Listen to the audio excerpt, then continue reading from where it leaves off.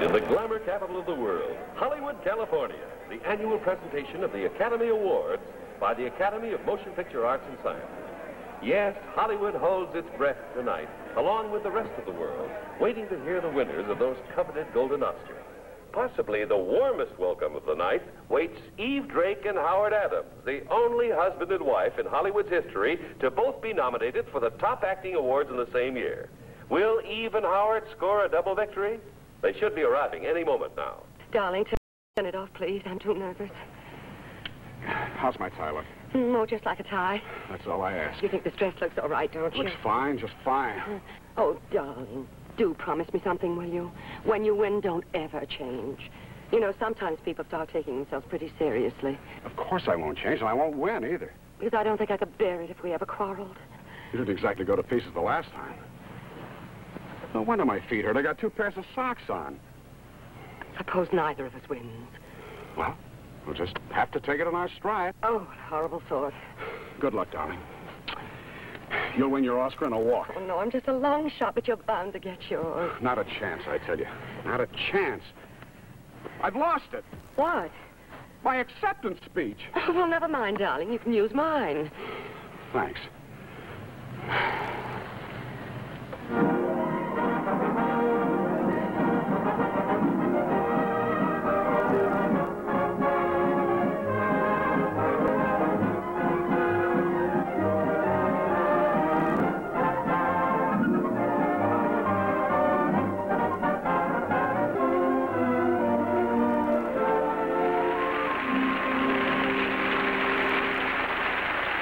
And now, for the best performance by an actress.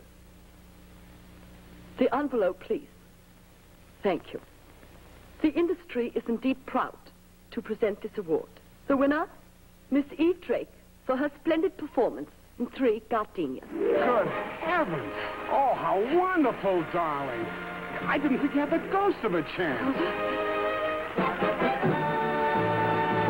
Excuse me. Excuse me.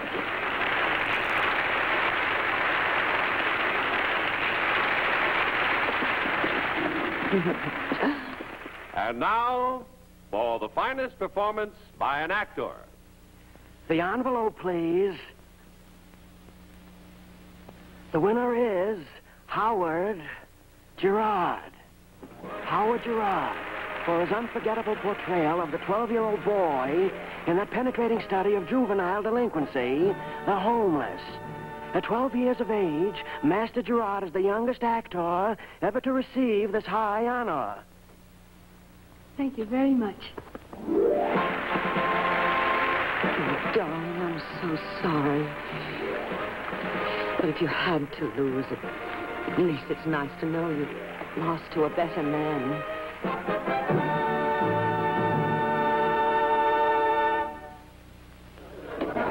Darling, yes, it was absolutely wonderful, Mother. I was so thrilled, darling, I can't tell you. I think Darling, no hurry. You just take your time. Any time when you are ready, let us know. Yes. No hurry. Remember that. All right, Fritz, I'll be right there. Thanks, darling. Carmelita, straighten me, will you? Thank you. Dearest, Yes. would you mind if I made one teeny-weeny little suggestion about the scene? No, what? Well, don't you think you're taking it just a little big when I shoot you? Big? Mm-hmm. Well, a man doesn't get shot every day, you know. It's kind of a big thing. Bullets aren't good for you. They hurt. Oh, well, I was only trying to be helpful. Thanks a heap. Sweetie, are you ready? Are you sure you are ready? Yes, darling, of course. Certainly. All right. Let's go. Here. Now, you are lying here. Yes. So. How's the thing? Oh, like this? That's fine. All right. Turn over. And action. Any two-bit phony that's willing to buy you a drink, you give the big smile, the big come on.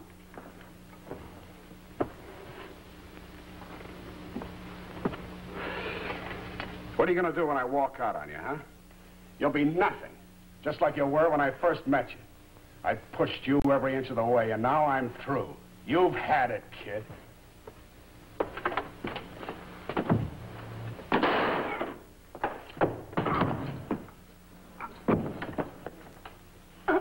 You know, the toughest thing about love, kid? Falling out of it. Cut! Please! Please!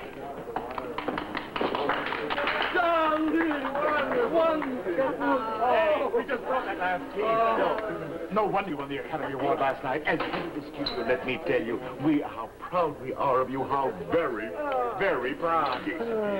You keep this up, you'll be winning another Academy Award before we know it. Isn't she magnificent? And to think, she didn't even want the day off. I know. What a woman. Oh, here's one of the team here. Hiya, Howie. Hi. Here's Sheilah Graham. Hello, darling. Hi, Sheila. My, you look as though you've been put through a ringer.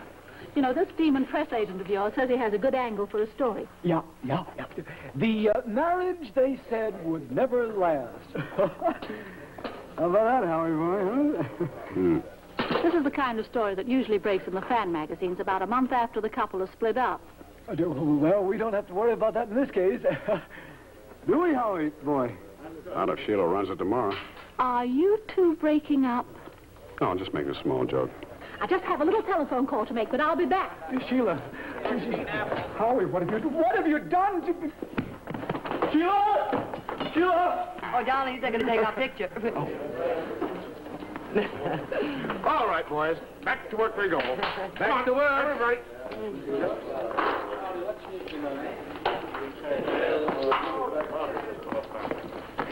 You're eating a banana. Yes, but only in an ordinary way. I'd be grateful for any small suggestions. You're allergic to bananas. Your rash will come back. It's here. Where? Must be worn out after that last scene. You're behaving like a child just because I made a small suggestion about the scene. That's me. Hate small suggestions, love big ones. Oh, really? Sheila, darling. Hi. Dearest. Now, does that look like a couple that's breaking up? I'm an old hand in Hollywood, Marty. I smell things before they happen. In this case, I'd say that an actor's disease called Oscar poisoning is about to set in. Sheila, you're right. You could ruin them. Anyway, nothing can happen now. Why not now? Well, because tonight they're going on TV, coast to coast, the Ned Darrow Show, people to people. Millions are going to be looking at the most successful Hollywood marriage since Lassie and Laddie. They don't dare fight at a time like... That's right. Test that camera. It's good. All right, now stand by here. Come on. We're on the air in 30 seconds. Howie, step back, Joe, with your mark. How's it? And, darling, don't forget to look right into the camera. Television is different from pictures, you know. Is that so? You know, I never thought of that before. And when we move around, keep the good side of your face to camera. You bet I will, Coach. Oh, and, darling, let's try to be as dignified as possible. After all, we do have to live up to our Oscar now. Our Oscar? Get ready. 10 seconds. Good luck. Our Oscar. Tonight, we are going to visit one of Hollywood's happiest married couples, Eve Drake and Howard Adams. These two talented and glamorous people are proof indeed that marriage is here to stay in the fickle film capital. Who knows, we may learn the secret of their perfect compatibility. Good evening, Eve. Good evening, Ned. Oh, and welcome to our house. Have you met my husband, Howard Adams? No, Eve, I don't believe I've had the pleasure. Good evening, Howard. Good evening, Ned. Eve, I suppose between now and last night you've been asked this question 1,000 times, but I'm going to ask it again. How does it feel to win the award? Well, I'm glad to answer that, Ned. And I'm very happy to have this opportunity to thank all the millions of people who go to see motion pictures and appreciate one's work. And I'm also glad to have the chance to thank all those who have been so loyal. Of course, you must have been rooting mighty hard for Howard, too. Pardon? Oh, yes, of course. The suspense was awful. Forgive me, Howard, but how does it feel not to win the Oscar? Well, it was a case of youth versus age. You know how it is with us older fellows, Ned. The legs go first. Anyway, darling, you do own half an Oscar. Community property, Ned. Incidentally, how does it feel to be the husband of the First Lady of the screen? Well, a lot like the Duke of Edinburgh, I imagine. We both have our queens, and what more can we ask? And we're both very happy, except, of course, the Duke travels more. That's very good. Oh, Eve, is that Oscar himself I see on the table there? Oh, yes, it is, Ned. Come this way.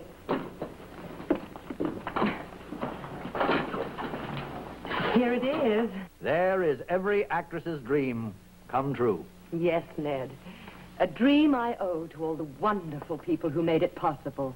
The writers, the director, the crew, the cameraman. Especially the cameraman. To everyone. And she's worked so hard for it, Ned. Years and years.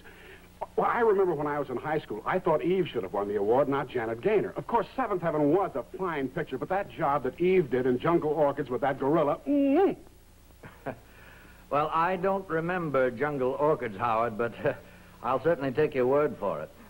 And now, perhaps you'd like to take us on a little tour of your home. From where I sit, it's beautiful. Oh, why, yes, of course, Ned. As you can see, this is our living room. And, oh, yes, we mustn't forget. Over here, we have a lovely collection of family photographs. Would you like to see them, Ned? Well, yes, I'm sure that would be very, very interesting. Picture of Howard's grandfather. He was a very famous judge from Boston. Isn't that right, darling? Yes, that's right. He was a judge, all right. A judge of horses and women. But not from Boston. Boston's where they caught him, dear. Well, where do we go next? Well, we can show you Howard's den. You know, I've often wondered why they call a man's study his den. Makes him sound like some sort of an animal, doesn't it? Oh, there you are, Ned. Are we still on? Indeed you are. Oh, Howard, what is that over on the mantel? It looks like some kind of award. An award? Where? Oh, yes, Ned. This is my award. First prize in the potato sack and three-legged race. Won it at the studio picnic last year. But of course, Ned, as you well know, no award is ever won alone. And I'd like to take this occasion to thank all those who made it possible. First, there was Giovanni Sorelli of the Como supermarket who supplied the bag, burlap, that is. And then there was Elmer Peters, the judge, and all the starters. And I'd like especially to thank my partner, good old Jack Barney of the electrical department. Without him and his strong right leg, I would never have won. Oh, yes, yes, it was a wonderful achievement, Ned. And Howard was just like a little boy. But then, of course, I suppose all great men are little boys at heart. I'll show you what I mean. Now, over here, Ned, is Howard's private library. As fine a set of first editions as you'll find anywhere. His favorites are Space Cadets, Prince Valiant, and Little Iodine. It is in this room, Ned, that I am alone to practice. Practice what? Oh, I don't have to depend on an acting career alone. I'm a finger snapper, a knuckle thumper. Well, perhaps you'd like to give us a little demonstration. Oh, shucks. Now? Well.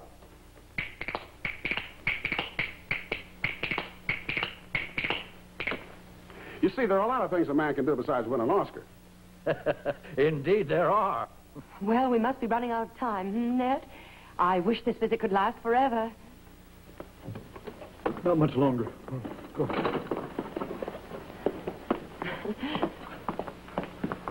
Oh, we do hope you'll come and visit us again soon, Ned. Oh, indeed we will. And congratulations again, Eve Drake. And thank you, Howard Adams. Good night, Ned. Good night, Eve. Good night, Ned. Good night. And good luck.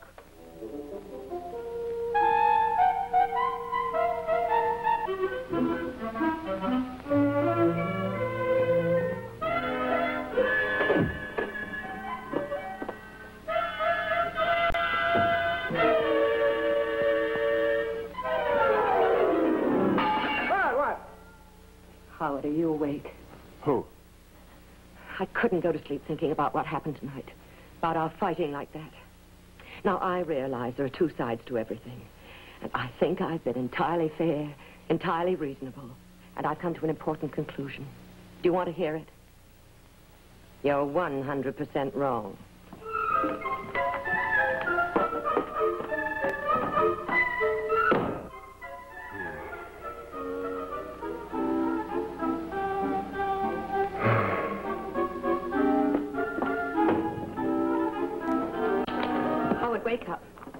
No. I've been thinking again. So I won the award, did I? Because the cameraman made me look good. Well, let me tell you something. George Discant, the finest cameraman in this business, told me I had one of those faces. Oh, well, honey, I'm sure he didn't mean it. He said I could be photographed from any angle, in any kind of light, with or without makeup. The cameraman's dream, he said. Howard, why don't you start worrying about your own face? You look awful.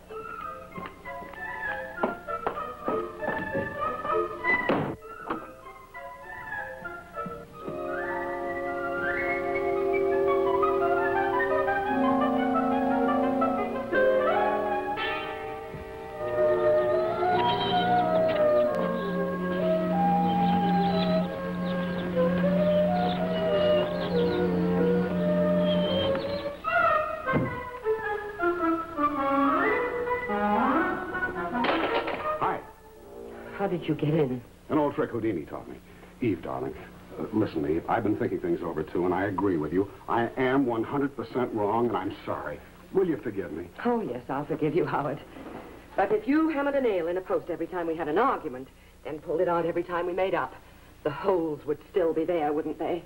The holes? Howard, last night you were offensive to my public. Now, there are three things important to me in my life. You, my family, and my public. If you were rude to my family, I'd leave you. You would? Look, I just don't think we're getting anywhere, and we're not going to get anywhere until you get one thing absolutely clear. I have a duty to my public. No, I love having a duty to my public. And what's more than that, I love having a duty to have a public, too. Is that clear? No. Oh. And one other thing. I do not need a cameraman to make me presentable to my public. Just remember that. You're turning into a fathead. Attention, folks. On your right is the home of that fine actor, Joseph Cox.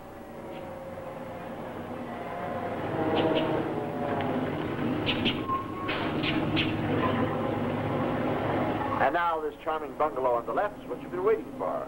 The home of Hollywood's newly crowned queen, one of the world's loveliest and most glamorous ladies, Miss Eve Drake, and her husband, Howard Adams.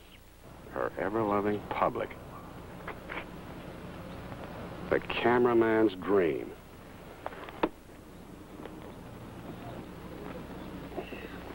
Good day. Oh, it's Howard Adams. Isn't he handsome? May I regard you all as fans of Miss Drake's? Oh, yes, indeed, I am. That's why we're here, bub. Then in her name, may I invite you in to meet her in person? Oh! This is one of those once-in-a-lifetime deals. Here you are, folks. Right this way. Follow me. Hurry, hurry, hurry, hurry. Come on. Let's go. Yes. Oh, my.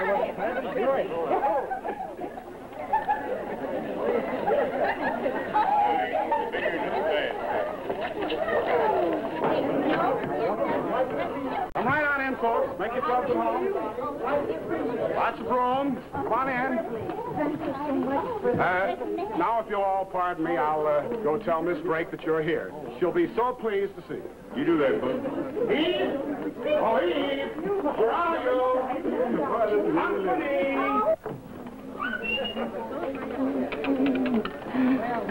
Oh, miss. Just in case you're wondering, they're all here to see Eve Drake. Mr. Adams invited them all in. Tourists. You must be the maid. Is she up yet? Is that her breakfast? Say a little bit. The Roy Rogers spread around these parts. Roy Rogers? Oh, yeah, you mean Roy Rogers, of course. Now, let me see. Oh, yes, Roy's little old outfit is about 15 miles from here down San Fernando way. Oh, why, Mr. Adams, I do declare. Oh, isn't this a real treat, meeting these nice people? It sure is. Now, you just sit right down here and eat your little breakfast. Oh, no, thanks. I'm not hungry anymore. Oh, yes, you are. Mr. Adams, Yes? tell me something, will you? Yes. How does Miss Drake stay so thin? It's not easy. You don't say. In order to keep that figure of hers, she goes through torture. Really? Mm-hmm. It's a constant fight. Mr. Adams. Yes? Oh, excuse me. Mrs. Adams says she won't be back till after lunch. She's gone to see her mother. Her mother again, hmm? I do hope they didn't have to call the police. Do you mind if we watch? Not at all. We've never seen a movie star eat before. We're from Duluth. Minnesota. Go ahead. Thank you.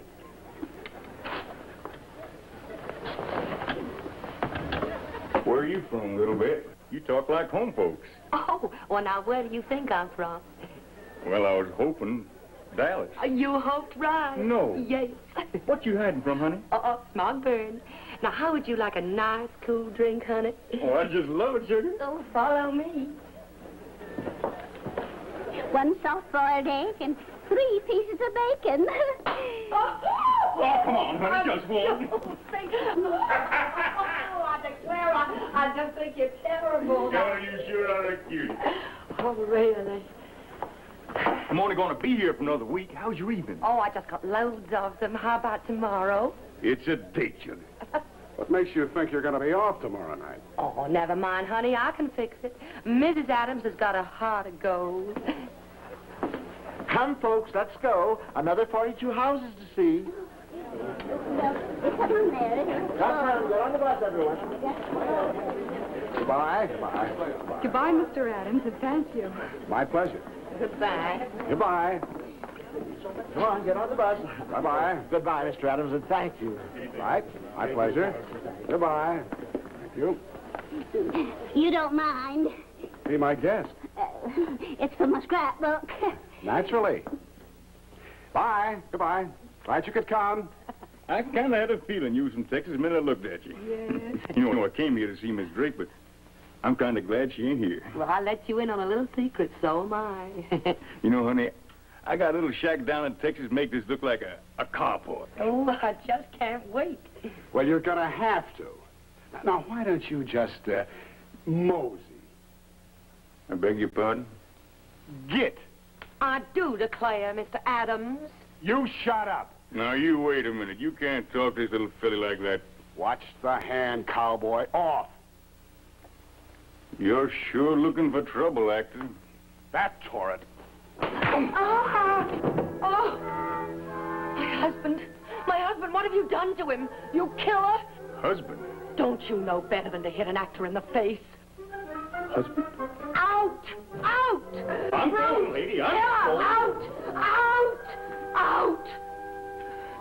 Oh, darling, darling. Darling, how do you feel? Grand. Oh, can you ever forgive me? I don't know.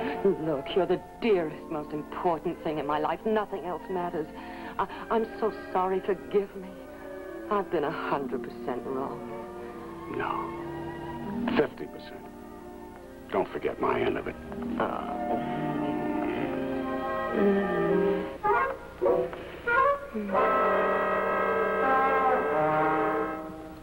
Let's forget all about it, darling.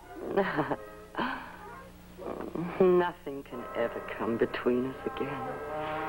Nothing.